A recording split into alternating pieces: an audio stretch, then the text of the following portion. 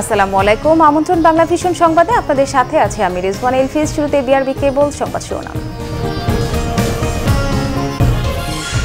গণতন্ত্রের অভিযাত্রায় পুলিশের ভূমিকার ইতিহাস হয়ে থাকবে বলেছেন প্রধানমন্ত্রী। উন্নয়ন বিরোধী তৎপরতা রুখে দেওয়ার নির্দেশ।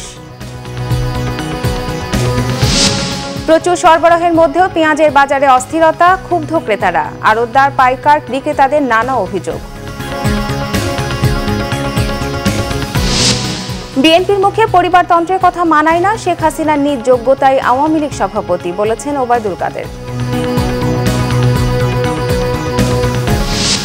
বাগদাদে মার্কিন দূতাবাসের কাছে দফায় দফায় রকেট হামলা, মধ্যপ্রাচ্য থেকে মার্কিন হটাও শুরু, বলছে তেহরান। ইরানের 52 জায়গায় ক্ষেপণাস্ত্র হামলার হুঁশিয়ারি ট্রাম্পের। দেখছিলেন বিআরবি কেবল সংবাদ শিরোনাম, এবার বিস্তারিত। আস্থা ও বিশ্বাস অর্জনের মাধ্যমে পুলিশকে আরও জনবান্ধব হতে নির্দেশ দিয়েছেন প্রধানমন্ত্রী শেখ হাসিনা। বলেছেন, দেশের গণতন্ত্র উন্নয়ন অগ্রযাত্রায় পুলিশের ভূমিকা প্রশংসনীয়। আইনশৃঙ্খলা বাহিনী দুর্বলতার কারণে দেশি বিদেশি বিনিয়োগ যেন বাধাগ্রস্ত না হয়, সেদিকে সজাগ থাকার পরামর্শও দেন প্রধানমন্ত্রী। মুজিববর্ষের অঙ্গীকার পুলিশ হবে জনতার, এ প্রতিপাদ্যে এবার শুরু হলো পুলিশ সপ্তাহ। মুক্তিযুদ্ধের স্মৃতি বিজড়িত রাজারবাগ পুলিশ লাইন্সে তা উদ্বোধন করেন প্রধানমন্ত্রী শেখ হাসিনা। তার উপস্থিতিতে আরও প্রাণবন্ত হয়ে ওঠে পুলিশ বাহিনীর এই মিলন মেলা। আনুষ্ঠানিকতা শুরুতে খোলা জিপে চড়ে সারা দেশের পুলিশ ইউনিটের সদস্যদের সমন্বয়ে গঠিত 10টি কন্টিনজেন্ট এবং পতাকাবাহী দলের কুচকাওয়াজ পরিদর্শন করেন সরকার প্রধান। এরপর পুলিশ সদর দপ্তরের পুলিশ সুপার মোহাম্মদ সালেউদ্দিনের নেতৃত্বে কুচকাওয়াজ অংশ নেন সহস্রাধিক পুলিশ সদস্য। তাদের অভিবাদন নেন প্রধানমন্ত্রী শেখ হাসিনা। সেবা সাহসিকতা ও বীরত্বপূর্ণ ভূমিকার জন্য 4 ক্যাটাগরিতে 118 পুলিশ সদস্যকে পদক দেন প্রধানমন্ত্রী।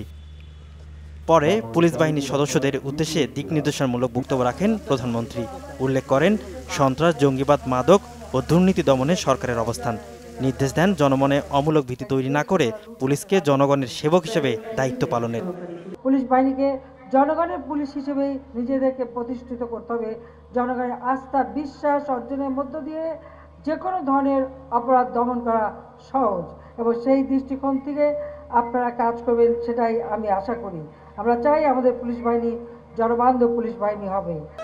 দেশের স্থিতিশীলতা নষ্ট করতে একটি স্বার্থান্বেষী মহল সামাজিক যোগাযোগ মাধ্যমকে ব্যবহার করছে বলে উদ্বেগ জানান শেখ হাসিনা। বাংলাদেশ থেকে আমরা সন্ত্রাস, জঙ্গিবাদ, মাদক, দুর্নীতি দূর করব, এবং তার বিরুদ্ধে আমরা অভিযান চালিয়ে যাচ্ছি। এবং মাদক, জঙ্গিবাদ, সন্ত্রাস, দুর্নীতির বিরুদ্ধে আমরা 0 টলারেন্স ঘোষণা করেছি। আমরা চাই দেশটা এগিয়ে যাবে। আজ দেশে দেশি বিদেশি বিনিয়োগ আসছে, এই বিনিয়োগ যেন কোনো মতে ব্যাহত না হয় এবং দেশের অর্থনৈতিক যাত্রা যেন অব্যাহত থাকে, সেটাই আমাদের লক্ষ্য। সোশ্যাল মিডিয়াতে অনেক সময় নানা ধরনের অপপ্রচার চালানো হয়। ইতিমধ্যে আমরা সাইবার ক্রাইম আইন একটা করে দিয়েছি। এখানে এই সমস্ত গুজব রটনা করে মানুষের ক্ষতি সাধন যারা করে, তাদের বিরুদ্ধে পুলিশ যথাযথ ভূমিকা রেখেছে। জাতির পিতা বঙ্গবন্ধু শেখ মুজিবুর রহমানের 100তম জন্মবার্ষিকী, মুজিববর্ষ এবং 2021 সালে স্বাধীনতার সুবর্ণ জয়ন্তীর সময় বাংলাদেশ আর্থসামাজিক খাতে এক অনন্য উচ্চতায় পরিণত হবে বলেও আশা করেন প্রধানমন্ত্রী শেখ হাসিনা। সৈয়দ আব্দুল মুহিত, বাংলাভিশন, ঢাকা। একদিনেই রাজধানীতে পেঁয়াজের দামের তফাৎ 50 টাকা। শনিবার খুচরা বাজারে যে পেঁয়াজ বিক্রি হয়েছে 200 টাকার কাছাকাছি, রোববার তা মিলছে 140 টাকা কেজিতে। হঠাৎ করে পেঁয়াজের সরবরাহ বেড়ে গেছে জানিয়ে পাইকারি বিক্রেতারা দাবি করেছেন, এতে তাদেরও গুনতে হচ্ছে লোকসান। সরকারের পক্ষ থেকে অব্যাহত আশ্বাসের মধ্যেও গত 3 মাসেরও বেশি সময় অস্থির পেঁয়াজের বাজার। জানুয়ারিতে পেঁয়াজের ভরা মৌসুম, তাই এই সময় কম দামে পেঁয়াজ পাবেন ক্রেতারা এমনটা ভাবলেও বাস্তবতা ভিন্ন। এখনও দাম প্রত্যাশার বেশি, আর এখন অস্থিরতা ভর করে আছে পেঁয়াজের বাজারে। অনেক বেশি। গত বছর এই সময় নিচ্ছি মাত্র 15 টাকা 20 টাকা কেজি, এবছর তো 140 টাকা নিলাম। কালকে দেখছি এতটুকু পেঁয়াজ, মানে একটা মনে কাছে 10 গ্রাম হবে না, 200 টাকা করিয়া, তাই আর কিনি নেই। খুচরা বিক্রেতারা বলছেন, চলতি সপ্তাহে শনিবার হঠাৎ করে 1 লাফে পেঁয়াজের দাম বাড়ে। হঠাৎ করে একটু বৃষ্টির ভাব দেয়, পেঁয়াজ সব আটকায় দেয়, কোনো পেঁয়াজ আসবে না। আর যখন ফিরে আবার দেখছেন কি আবহাওয়া ভালো হয়ে যায় পেঁয়াজ আবার ছেড়ে দেয়। আজকে পেঁয়াজের দাম ভাই পেঁয়াজের আমদানি হয়েছে বেশি, তাই আজকে কেজিতে 50 টাকা কমে আছে। কালকে বেচছি 190 টাকা কেজি, 180 টাকা কেজি, 190 বেচছি। আজকে বেচতেছি 140। কালকে ছাড়া দাম তো আজকে কমছে, কালকে দামটা হঠাৎ করে বাইরে গেছে।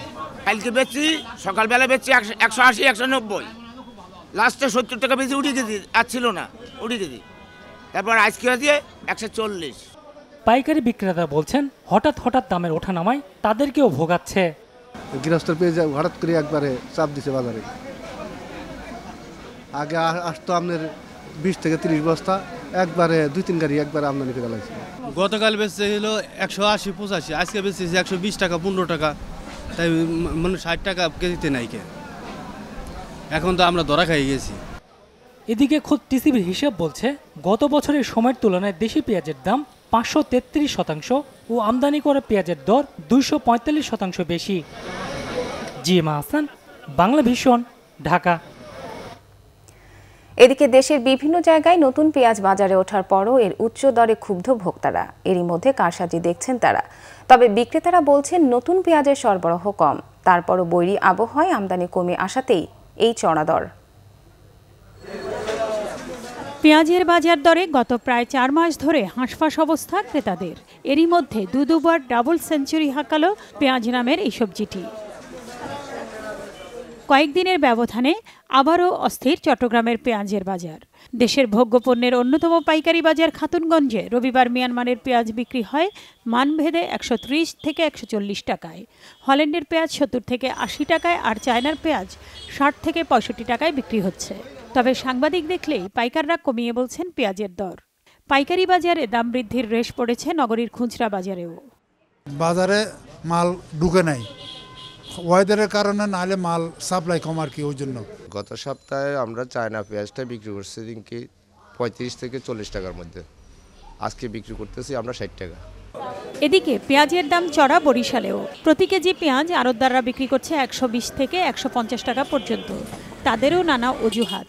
ক্রেতারা বলছেন এটা খোঁড়া যুক্তি।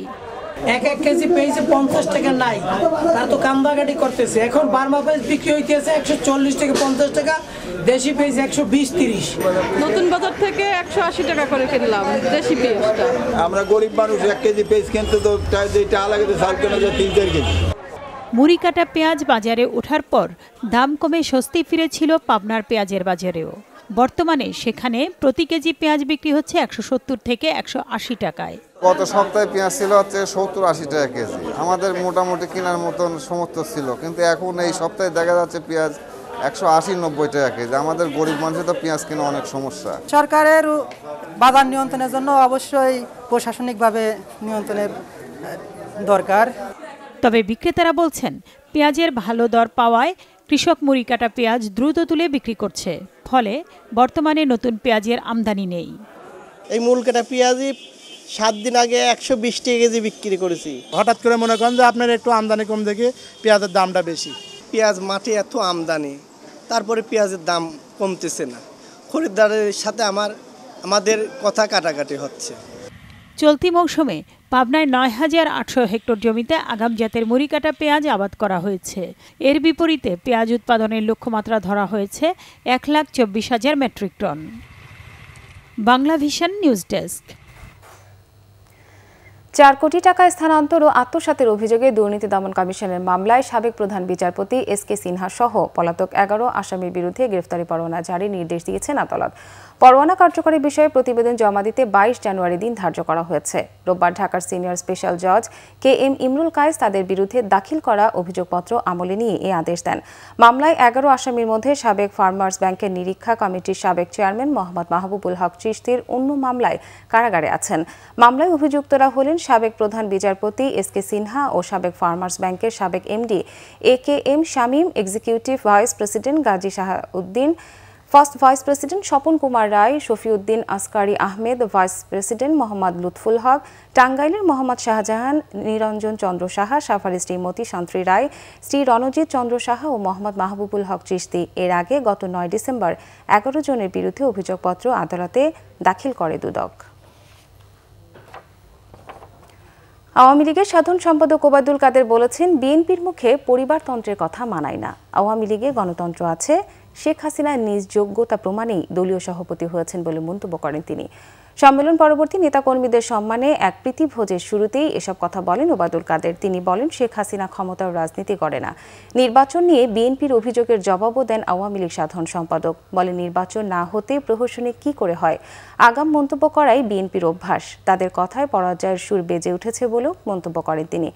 তারা নির্বাচন হওয়ার আগেই হেরে গেছে। ওবায়দুল কাদের বলেন, সরকার ইসিকে সব ধরনের সহায়তা দেবে যেন নির্বাচন অবাধ ও সুষ্ঠু হয়। আওয়ামী লীগ ভোটারদের মন জয় করে নির্বাচনে জিতবে। পরাজয় জেনে বিএনপি এখন আবুল তাবুল বকছে বলেও মন্তব্য করেন ওবায়দুল কাদের।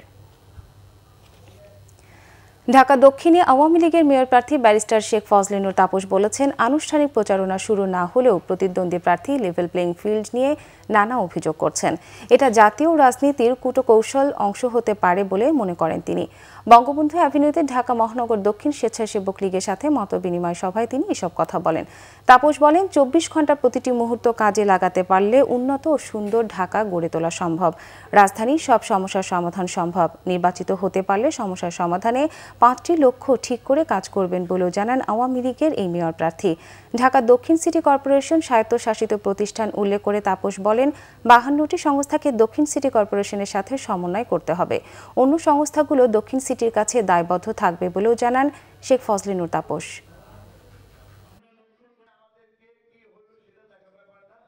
শুধু মেট্রো রেল দিয়েই সকল সমস্যার সমাধান হবে না। এর জন্য যাতায়াত ব্যবস্থাকে আমাদের নতুনভাবে সাজিয়ে তুলতে হবে। এভাবে আমরা চিন্তা করেছি সচল ঢাকাকে সচল করে তুলব। চতুর্থ হলো আমাদের সুশাসিত ঢাকা। ঢাকা দক্ষিণ সিটি কর্পোরেশন বাংলাদেশের মধ্যে একমাত্র সংস্থা হবে, প্রথম সংস্থা যেটা সম্পূর্ণরূপে দুর্নীতিমুক্ত সংস্থা। এদিকে ঢাকা উত্তরে আওয়ামী লীগের মেয়র প্রার্থী আতিকুল ইসলাম বলেছেন, নির্বাচনে আচরণবিধি মেনেই সব কাজ করছেন। বলেন, মিছিল মিটিং করছি না, শুধু অফিস উদ্বোধন আর মিলাদ মাহফিল করছি। এতে আচরণবিধি লঙ্ঘিত হয় না বলে মনে করেন তিনি। উত্তরায় নিজ নির্বাচনী অফিস উদ্বোধন করে এসব কথা বলেন আতিকুল ইসলাম। তিনি বলেন, এখন পর্যন্ত কোথাও ভোট চাননি। প্রতিদ্বন্দ্বী তাবিদ আওয়ালকে বাসায় দাওয়াত দিয়েছেন উল্লেখ করে আতিক বলেন, তার সঙ্গে কোনো বিরোধ নেই। আওয়ামী লীগ উন্নয়নে বিশ্বাসী, দুর্নীতি ও জঙ্গিবাদমুক্ত বাংলাদেশ গড়ার প্রত্যয় নির্বাচন করছেন বলেও জানান তিনি। বলেন, সবাই মিলে কাজ করলে বঙ্গবন্ধুর সোনার বাংলা গড়ে তোলা সম্ভব। এলাকার মানুষের জন্য ভাইরা এখানে উপস্থিত হয়েছে। আমরা চেষ্টা করছি আমাদের আচরণবিধি যেন ভঙ্গ না হয় এবং কোনো ধরনের স্লোগানও কিন্তু আমরা এখানে দিইনি। এখন নিয়ম অনুযায়ী আমি ভোট চাইতে পারি না এবং সেই অনুযায়ী কিন্তু আমি ভোট চাইনি। তাবিদ আওয়াল যদি উত্তরায় আসে, আমি তাকে আমার বাসায় উত্তরাতে খাবার জন্য তাকে দাওয়াত দিয়েছি, ইনশাআল্লাহ আমন্ত্রণ জানিয়েছি। ইনশাআল্লাহ এই সৌহার্দ্যপূর্ণতা আমি বিশ্বাস করি। ইলেকশনের আগে আমরা ইলেকশন স্ট্র্যাটেজি নিয়ে আমরা কাজ করব। ইলেকশনের সময় যদি কোথাও দেখা হয়, একই পাত্রে একই চায়ের কাপে আমি চা খেতে রাজি আছি। ঢাকা উত্তর সিটি কর্পোরেশনে মেয়র প্রার্থী আতিকুল ইসলাম নির্বাচনী বিধি লঙ্ঘন করলে তার বিরুদ্ধে ব্যবস্থা নেওয়া হবে বলে জানিয়েছেন রিটার্নিং কর্মকর্তা আবুল কাশেম। উত্তরায় আতিকুল ইসলামের নির্বাচনী কার্যালয় উদ্বোধন করেন স্থানীয় সংসদ সদস্য আওয়ামী লীগের প্রেসিডিয়াম সদস্য অ্যাডভোকেট সাহারা খাতুন। এটা নির্বাচনী আচরণবিধি লঙ্ঘন কিনা এমন প্রশ্নের জবাবে রিটার্নিং কর্মকর্তা বলেন, প্রমাণিত হলে নির্বাচনী আইনের আলোকেই ব্যবস্থা নেওয়া হবে। তিনি আরও বলেন, নির্বাচনী প্রতীক বরাদ্দের পরই একজন প্রার্থী হতে পারবেন, তার আগে কেউ প্রার্থী নয়। 9 জানুয়ারি পর্যন্ত যে কেউ প্রার্থিতা প্রত্যাহার করতে পারবেন বলে জানান তিনি। তাই নির্বাচনী আইন অনুযায়ী 10 জানুয়ারি থেকে প্রচার চালানো যাবে জানান আবুল কাশেম। কেউ আচরণবিধি লঙ্ঘন করলে নির্বাচন কমিশন কঠোর হবে বলেও জানান তিনি।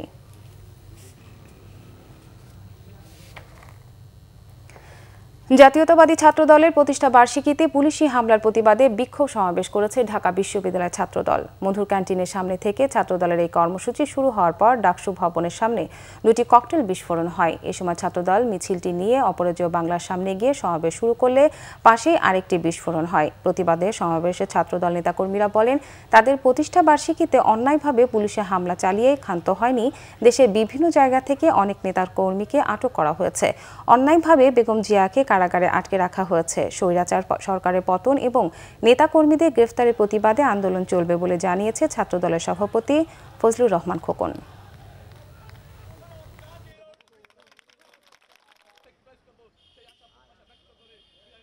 সময় হয়েছে দেশনেত্রী বেগম খালেদার মুক্তির জন্য আরেকটি আন্দোলন গড়ে তোলার। যদি আমরা দেশনেত্রী বেগম খালেদা জিয়াকে মুক্ত করতে না পারি তাহলে এদেশে আমরা গণতন্ত্র প্রতিষ্ঠা করতে পারবো না। যদি দেশনেত্রী বেগম খালেদা জিয়াকে আমরা মুক্ত না করি তাহলে এদেশে সাধারণ মানুষের ভোটাধিকার প্রতিষ্ঠা করতে পারবো না।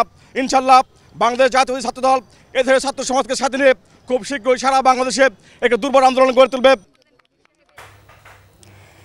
ইরাকের রাজধানী বাগদাদে মার্কিন দূতাবাসের কাছে কয়েক দফা রকেট হামলা হয়েছে। এর মধ্যে দিয়ে মধ্যপ্রাচ্যে মার্কিন উপস্থিতি অবসানের প্রক্রিয়া শুরু হলে জানিয়েছে ইরানের ইসলামী বিপ্লবী গার্ড বাহিনী প্রধান কমান্ডার মেজর জেনারেল হুসাইন সালামি। এদিকে ইরানের 25টি জায়গায় ক্ষেপণাস্ত্র হামলার হুঁশিয়ারি দিয়েছেন মার্কিন প্রেসিডেন্ট ডোনাল্ড ট্রাম্প।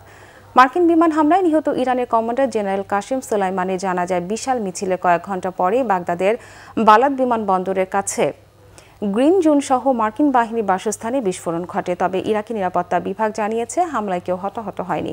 মধ্যপ্রাচ্য থেকে মার্কিন সামরিক উপস্থিতির অবসানের পর এই অঞ্চলে শান্তি, নিরাপত্তা, স্থিতিশীলতা ফিরে আসবে বলে মনে করেন ইরানের ইসলামী বিপ্লবী গার্ড বাহিনীর প্রধান কমান্ডার মেজর জেনারেল হুসাইন সালামি। জেনারেল সোলাইমানিকে মধ্যপ্রাচ্যে মার্কিন কৌশলগত পরাজয়ের স্বপ্নদ্রষ্টা বলে উল্লেখ করেন তিনি। মার্কিনীদের লক্ষ্য করে ইরান হামলা করলে তাদের বিশেষ 52টি জায়গায় ক্ষেপণাস্ত্র হামলার হুঁশিয়ারি দিয়েছেন মার্কিন প্রেসিডেন্ট ডোনাল্ড ট্রাম্প। এদিকে স্থানীয় সময় রোববার ভোররাতে ইরাক থেকে ইরানের দক্ষিণাঞ্চলীয় আহওয়াজ বিমানবন্দরে পৌঁছেছে জেনারেল কাসেম সোলাইমানির লাশ। এ সময় উপস্থিত ছিলেন দেশটির শীর্ষস্থানীয় শত শত সামরিক ও বেসামরিক কর্মকর্তারা।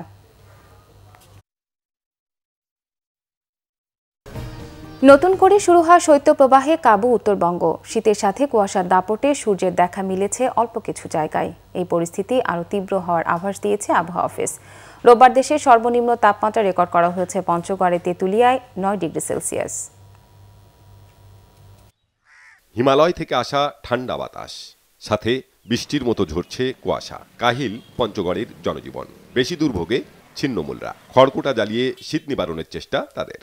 যা বাতাস শুরু হয়ে গেছে, থাকা তো খুব মুশকিল, খুব কঠিন হাওয়া। থাকতে পারতেছে না এখানে ঠান্ডায়, রাস্তায় চলাচল করতে পারতেছে না, বাচ্চা কাচ্চা স্কুল যেতে পারতেছে না। জেলার দুস্থদের শীতের প্রকোপ থেকে বাঁচাতে এ পর্যন্ত মাত্র 40,000 কম্বল বিতরণ করা হয়েছে। হাসপাতালগুলোতে শীতজনিত রোগী বাড়ছেই। ঠান্ডা লাগার কারণে বাচ্চা ডায়রিয়া দেখা গেছে। 3 দিন থেকে আমার বাচ্চা ডায়রিয়া, এখন হাসপাতালে আনার পর আমার বাচ্চা কিছুটা সুস্থ হয়েছে। পাতলা পায়খানা খাইছি, কমায়নি। 3 দিন ধরে বাড়িতে ছিল, বাড়িতে রাখার পর কালকে নিয়ে আসছি এখানে। রাত্রে বাইরে না যাওয়া, বাচ্চাদের ঢেকে রাখা এবং ঠান্ডা না লাগে তার জন্য প্রয়োজনীয় ব্যবস্থা করা। আর যদি রোগ দেখাও দেয় তাড়াতাড়ি ডাক্তারের শরণাপন্ন হওয়া। বিশেষ করে বাচ্চা যদি খাবার না খেতে পারে সেক্ষেত্রে তাড়াতাড়ি ডাক্তারের শরণাপন্ন হওয়া। এদিকে প্রচণ্ড শীতে জবুথবু রাজশাহীর মানুষ। ভোর থেকে কুয়াশা এবং সকাল থেকে মেঘাচ্ছন্ন আকাশের সাথে ঠান্ডা বাতাসের দাপট। এতে সবচেয়ে কষ্টের শিকার শিশু, বয়স্ক এবং ছিন্নমূল মানুষ। এখন পর্যন্ত সূর্যের দেখা পাইনি। মানে আমরা তো খুব যারা ইয়ের জন্য, শীতের জন্য খুব কষ্ট করছে আর কি লোকজন, যারা নিম্ন মধ্যবিত্তের লোকজন। তবে বৃষ্টির পর রোদ উঠেছে বরিশালে। এতে কিছুটা স্বস্তি ফিরেছে সেখানে। রবিবার সকালে জেলার সর্বনিম্ন তাপমাত্রা রেকর্ড করা হয় 15.3 degree Celsius. Banglavision news desk. টেকনাফে এক নারীর লাশ উদ্ধার করা হয়েছে। পুলিশের দাবি তিনি ইয়াবা ব্যবসায়ী। নিহতের নাম সমুদা বেগম। তিনি উপজেলার ওয়াইংক্যাং ইউনিয়নের সাতঘড়িয়া পাড়ার বাসিন্দা। পুলিশ জানায় ভোর 6:30টায় উপজেলার ওয়াইকং ইউনিয়নের খারাংখালী লবণের মাঠে ইয়াবা বেচা কেনার সময় 2 গ্রুপের সংঘর্ষে গুলিবিদ্ধ এই নারীকে উদ্ধার করা হয়। পরে নেওয়া হয় হাসপাতালে। সেখানে চিকিৎসক তাকে মৃত ঘোষণা করেন। সমুদার বিরুদ্ধে 2টি মাদক মামলা রয়েছে বলে জানায় পুলিশ। এদিকে টেকনাফে স্বরাষ্ট্র মন্ত্রণালয়ের তালিকাভুক্ত ইয়াবা ব্যবসায়ী ও ওয়াইকং ইউপি সদস্য জাহিদ হোসেনকে আটক করেছে পুলিশ। এবার আমি জুয়েলার্স আন্তর্জাতিক সংবাদ।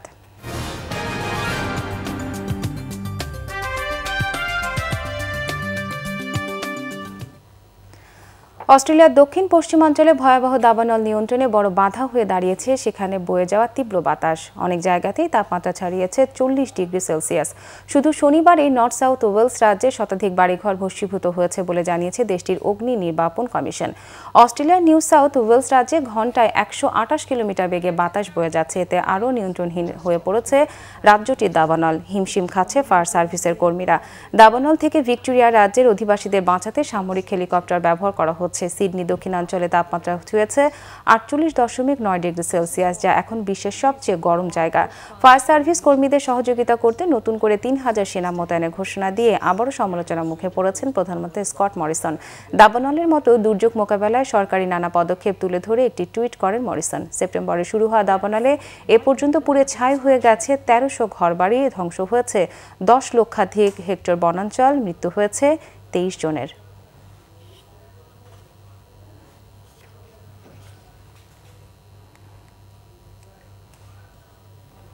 সংবাদ শেষ করব বিআরবি কেবল শিরোনামগুলো আরেকবার জানিয়ে। গণতন্ত্রের অভিযাত্রায় পুলিশের ভূমিকা ইতিহাস হয়ে থাকবে বলেছেন প্রধানমন্ত্রী। উন্নয়ন বিরোধী তৎপরতা রুখে দেওয়ার নির্দেশ। প্রচুর সরবরাহের মধ্যেও পেঁয়াজের বাজারে অস্থিরতা, ক্ষুব্ধ ক্রেতারা। আড়তদার পাইকার বিক্রেতাদের নানা অজুহাত।